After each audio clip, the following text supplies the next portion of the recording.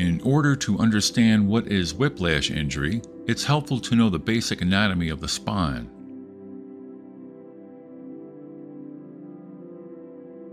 The spine is made up of 33 individual bones called vertebrae, separated by spongy discs. The vertebra is numbered and divided into 4 regions. The cervical region of the spine, the neck, is delicate but very flexible. Its flexibility makes it particularly prone to injury. Whiplash is a neck injury due to sudden, forceful back and forth movement of the neck.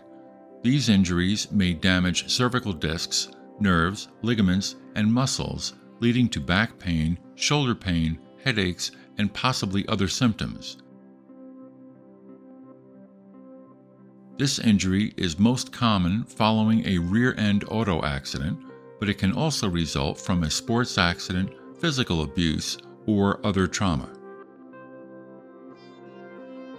Please send us your emails to ask@age2b.com. We read every email and every text.